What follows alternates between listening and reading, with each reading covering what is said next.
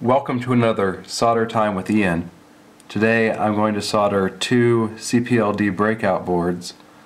One is the next version of the Xilinx 9572XL.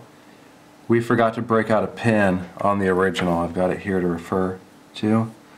And then the other is a new one. This is for the Lattice LC4032, which is the low-end Lattice CPLD chip.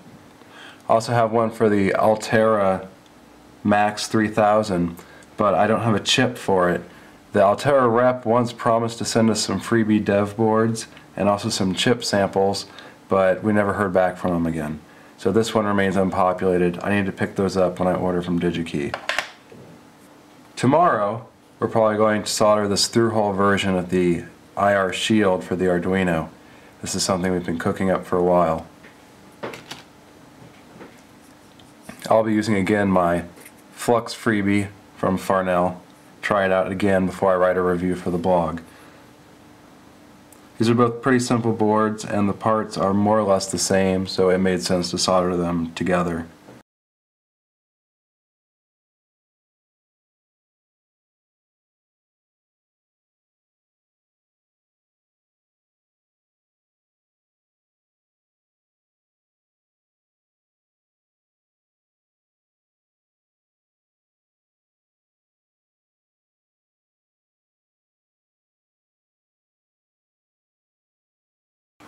These are the finished boards, the Lattice board and the Xilinx board.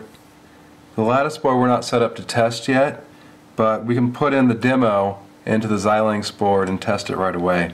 So meet me over at the workbench and we'll test it out there. The first thing we do is a power-up test using the Bus Pirate. We have the Bus Pirate's 3.3 volt supply connected to the CPLD board's 3.3 volt supply, and we've got a header over the voltage select for the I/O pins of the CPLD. Now we'll power up the Bus Pirate and we'll use the software controlled power supplies to test the CPLD board. And if there's a short here, if the power doesn't come up for some reason, then the Bus Pirate will detect that and turn off the supply right away so nothing bad happens to the board. And I just hit capital W and you'll see the voltage regulator LED come on. If it goes off right away, it means there's a problem. Nope, everything looks okay, and I'll get a voltage report. Everything looks good. Now the next thing we'll do is use a second Bus Pirate programmed with the XSVF player firmware, and we'll use that to program the CPLD board with the test program that blinks the LEDs when you push the button.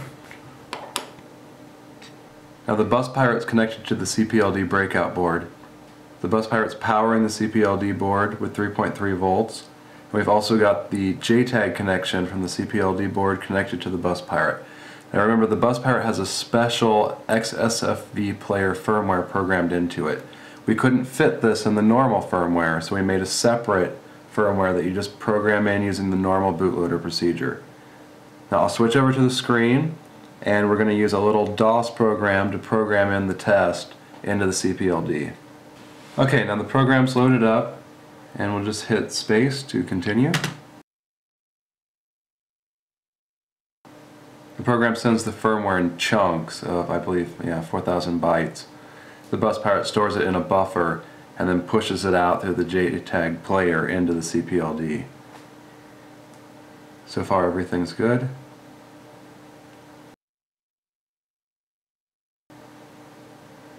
Those are blank sections so they go faster. And we got a success code.